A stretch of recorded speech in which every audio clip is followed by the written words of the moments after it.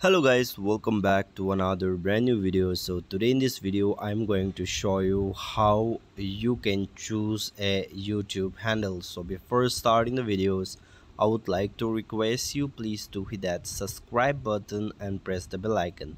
So without wasting much more time, let's get started. So basically here YouTube had just roll out a new features, that is handle. So let me just explain you in brief, in short, that what does handle means. Handle is exactly like a username on Twitter and Instagram.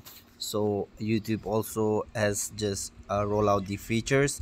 So to choose your handle, to choose your username, you just need to go to YouTube application, or you can go to your email, your Gmail. You'll receive a mail like this.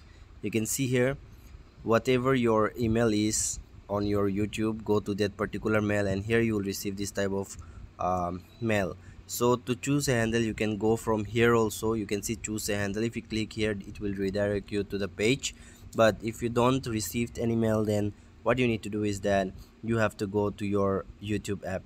Okay, after going to YouTube app, here I'm going to show you what you have to do. You have to click on the top right corner on the profile icon of your channel, and then this type of interface will be pop up. You have to click on your channel section, and after clicking to your channel, here you can see the pencil icon.